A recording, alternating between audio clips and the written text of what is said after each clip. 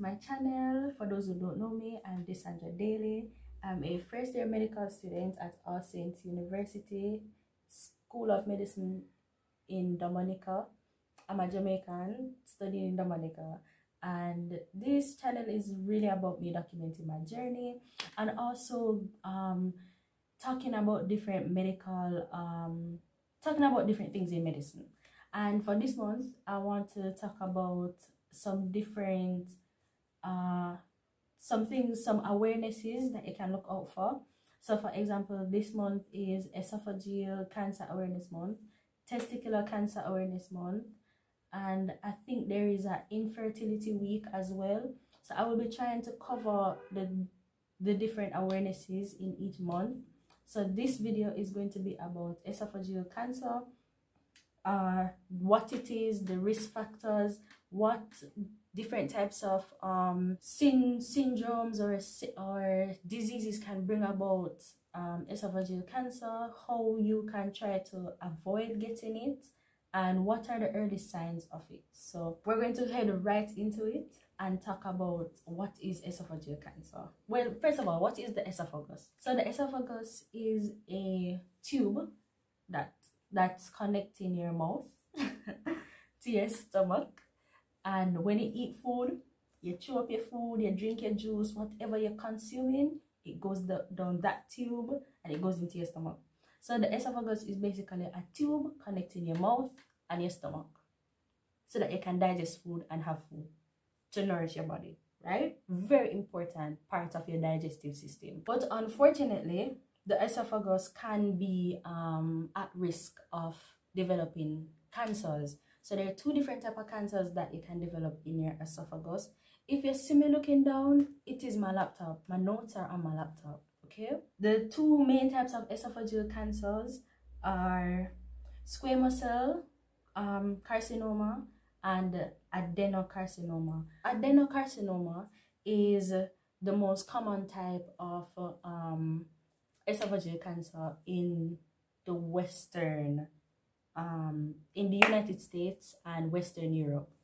So this is mainly in the lower part of the esophagus. So in the esophagus you have the upper part, the middle, and the lower part. So adenocarcinoma is mainly the lower part, the part that is directly connected to the stomach, and it is mainly caused by acid reflux, and it is majority of the times it's linked to obesity. So the second type is squamous cell carcinoma, and this normally affects the upper and the middle part of the esophagus, and it is mainly due to smoking and alcohol consumption. So we talked about the two types, squamous cell and adenocarcinoma.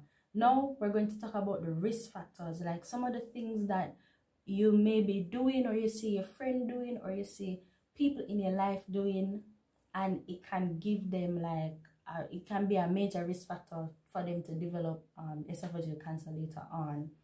So the first risk factor is smoking. So smoking can cause a lot of things. Smoking can cause not only cancer of the esophagus, the main cancer of the lung. It can cause that type of cancer, and lung cancer is not a cancer that you want to joke around with. So I'm not giving medical advice. I'm not a medical doctor. I'm just saying that smoking is not the best thing you should be doing, you know, because it can cause a lot of things later down the line, or even in present that you don't even know that's happening to you. The second thing is acid reflux. Now, acid reflux is basically when you're in your esophagus, you have something called constrictions. So you have your upper constriction and your lower constriction that help. So your esophagus is a muscular tube basically, and it helps squeeze the food down into the stomach. But there are sphincters. Sphincters are like tightenings on the esophagus. So the lower one that is right between, you know, and the stomach, sometimes that people can have a disorder where there is no constriction, so the acid just comes up, and that can lead to something called GERD, which is gastroesophageal reflux disease. Yeah, And this is bad. This is like a precursor to cancer of the esophagus. So if somebody has GERD, acid reflux, GERD, like that is, those two things are precursors to esophageal cancer. I'm not saying that if you have acid reflux, you do have esophageal cancer. I'm just saying that if you have continuous acid reflux that cannot be controlled, then you are at a higher risk of developing esophageal cancer. That's all I'm saying. The next thing is alcohol consumption. So you know, if you drink a lot of alcohol first of all has a lot of toxic, harmful substances, you know, and it can cause different things to happen. Not only cancer, but it can cause something called liver cirrhosis.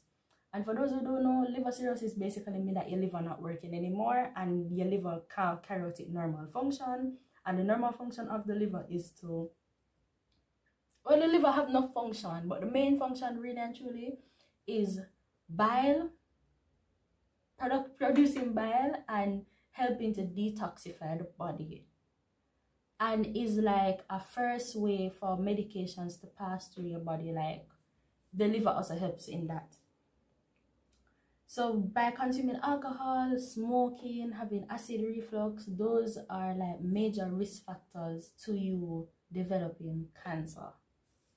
Now we're going to talk about something called Barrett's esophagus.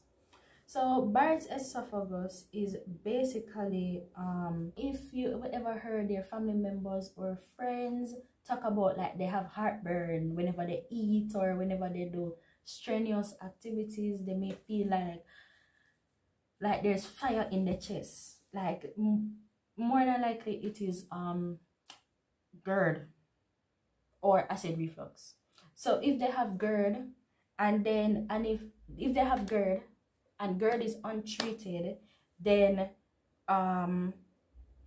they end up having something called Barrett's esophagus. So if you have acid reflux and you have it for, like, say you have acid reflux for 5 years, like continuously, everything you do you can't get it better, and then you can end up having something called Barrett's esophagus. So Barrett's esophagus is a condition that results as a result of chronic GERD, like chronic acid reflux, like really, really bad acid reflux. And is basically when the that part of the esophagus, normally the lower part of the esophagus, the lining changes, like it changes from its normal lining to a lining that is similar to that of the stomach. And if you have like basic understanding of your body, then you know that your stomach has a lot of acid. And if your esophagus cannot manage to protect itself, then it will start to change to that lining that the stomach has to protect itself, and that is not good. That is very bad if your esophagus is doing that, because your esophagus is not supposed to doing that, because really and truly, normally, no acid is supposed to be coming up normally. That is not right. So the classic telltale signs are acid, like they feel like they complain like they're having heartburn, they feel like they can't breathe, or they feel like they can't really, every time they do something strenuous, they have that feeling, or they eat food, they have that feeling. So normally, as I've said before, remember I tell you about the upper and lower constrictors. Those two constrict, the lower one is the problem in this case. So let's talk about something called hiatal hernia. So first, before I even get down deep into hiatal hernia, I need to like talk a little bit about the anatomy of the body. So basically, you know, you have your upper part and your lower part, right? And in normal functioning, you know, the lower part has like your intestines, your stomach, your, like anything below your diaphragm. So if you know your diaphragm is right below your rib cage, So your respiratory organs and your heart and your esophagus and things like that up here, and then everything else down here is like mainly digestive, mainly digestive and like excretory organs that are down in your abdomen. And then in your thorax, you know, you have your heart, your lungs, and things like that. So your diaphragm basically have openings on it, and each opening allows a different structure to pass through. So we're going to look at one main structure, which is the opening that allows the esophagus to pass through. And remember I tell you that the stomach and the esophagus are connected. Now if you have a hernia, if you guys understand a little bit about hernias, then you'll understand where I'm going with this. So if somebody has a hernia of like they have a hiatal hernia, basically means that the stomach is coming up through that opening that the esophagus is going through, instead of being below the opening, and that is not normal, right? That also causes a lot of discomfort and a lot of problems. So it is very common among people above the age of 60, and it is also common in pregnant women. So there are 3 different types of hiatal hernias.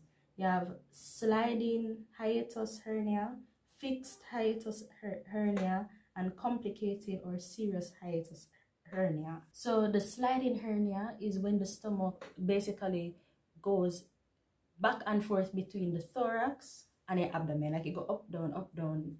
That is sliding hernia. And then fixed hernia is when the upper part of the stomach is just fixed in the chest, and it's not supposed to be there. That's not where your stomach is supposed to be, guys. It's supposed to be under your diaphragm. So if it just fixed come up, you know that will cause problems, and that causes increased potential for problems for your esophagus due to this fixed hernia. And then the complicated or serious hiatus hernia is when the stomach literally like not in a regular position, like it just come up, and that is very serious and like a major problem, but it is very uncommon. So then you have the symptoms. In most patients there are no symptoms, but for sliding hernia, they may have heartburn or regurgitation. Regurgitation basically means that the food that you're trying to get down is coming up. And when stomach acid reflux, when it comes up, you know, back into the esophagus, some people might have chronic acid reflux, and this may cause injury and bleeding. And they can have anemia, or a low red blood cell count can result in this. You know, with every cancer, there are different symptoms that you can look out for. And for esophageal cancer, some of the symptoms that you can look out for is blood in stool, difficulty or painful swallowing, feeling very tired, heartburn, GERD, remember, gastroesophageal reflux disease, hoarseness or coughing, loss of appetite, pain in the throat or back, and unintentional weight loss. Those are some of the symptoms that you can look out for. I'm not saying that if you have these symptoms, you definitely have it. Remember, I am not a medical doctor, but these are some of the symptoms that people who might have esophageal cancer can have. Now, how do medical professionals diagnose esophageal cancer? So normally these things take a while to like come up, because if somebody have like acid reflux and they maybe don't have it a lot, then probably not gonna have esophageal cancer. But if it's a case where them have constant GERD, and you know, a lot of people in the Caribbean, like, they're not going to, if them have, a lot of people in Jamaica I know have acid reflux, and them say, oh, it's just acid reflux, like, it's nothing, you know. But some of them are suffering from this for years, and like them just sit down with it, But I'm not blaming them, because it's a lack of information, and it's a lack of them not understanding and not knowing that this is like very serious. Because normally they wait until like last minute when they get really bad, and unfortunately the doctors really can't do not much because it gets so bad.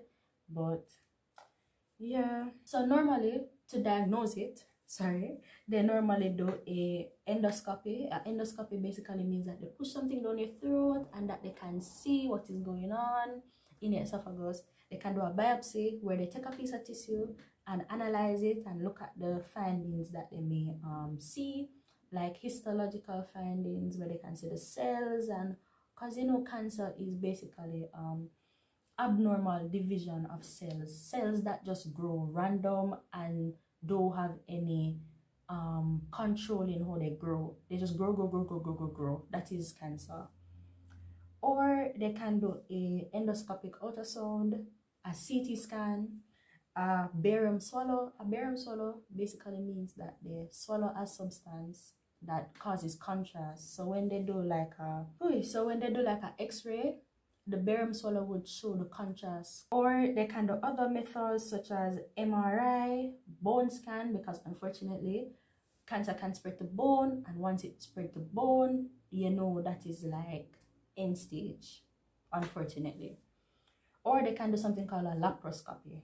And a laparoscopy is basically when there's a small incision in the abdomen and the surgeon uses a thin light tube laparoscope. I think I've covered a lot in this time, and esophageal cancer is very serious. It's not something we play about, because if you can't eat food, what is going to happen to you? Prevention is better than cure. So if you know somebody who have continuous acid reflux, like it just can't get better, encourage them to go and check it out, because it can be something serious, it can be something life-threatening, and you don't want to see a loved one suffering. It's better you catch it early than you catch it late and there's nothing you can do. So this is my video on esophageal cancer. I hope it was informative. I hope you learned something, and I hope you can take the words that I'm saying and impart it onto somebody else, because that is my hope with this channel, that I make informative content that you can take and pass on. Remember, I am not a doctor, I'm not a licensed medical professional, so everything that I say is based on what I've read in school and what I'm reading online. So if you have questions, ask your doctor. Please go to your doctor and ask your doctor, please. Thank you for watching. I hope you guys enjoyed the video and you guys learned something. And like, share, comment, and subscribe, please. And yes, we'll see you in the next video, where I talk about another, I don't know if I'm going to talk about another cancer or maybe something else, but the hope is that each month, when there's some awareness going on, I can sit down and I can speak to you about it in a simplified way, and you can understand it and you can impart the knowledge, because that's what we're here to do, spread knowledge so that everybody leaves with more knowledge than what they came with. So thank you, and bye everyone. Have a good week.